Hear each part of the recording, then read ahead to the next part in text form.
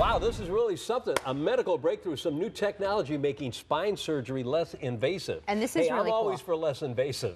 Yes, you are. And it's all by using a robot. Really? Pretty, yeah.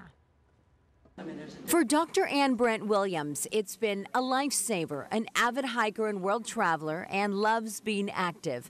But severe back pain kept her from getting out. I've had degenerative disc disease for 20 years, and this is my third surgery. I also loved hiking. I'm an outdoor kind of person. And so the pain just got to the point where I just really needed to have something done. But now a new surgery is helping her get that freedom back. Abrazo Arrowhead has a new technology when it comes to spine surgeries. They're the first and only hospital in Arizona to use the Maser Robotics Renaissance guidance system.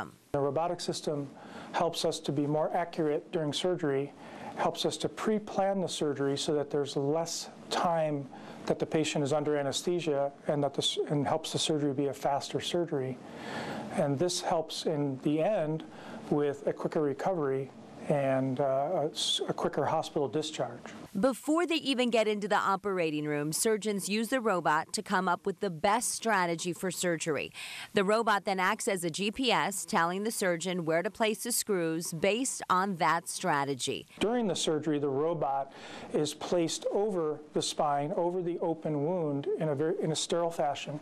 And then the software helps program the robot so that it lines up for us the exact trajectory to put the screw in. This new technology makes surgery quicker, more accurate, and cuts down on recovery time. Because of the technology and its ability to set the drill bit and the screw in such a precise manner, in such a rapid fashion, it's made the opportunity for those patients to get surgical relief much more attractive. Attractive to people like Ann. I'm feeling great.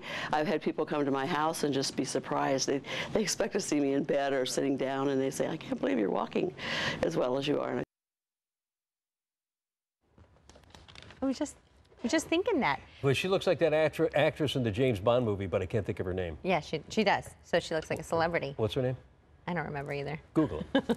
007. Yeah. So Abrazo Arrowhead has only used the new technology in a few surgeries, but the results have been promising. They hope to do more surgeries very soon. Judi Dench, that's it. You got it.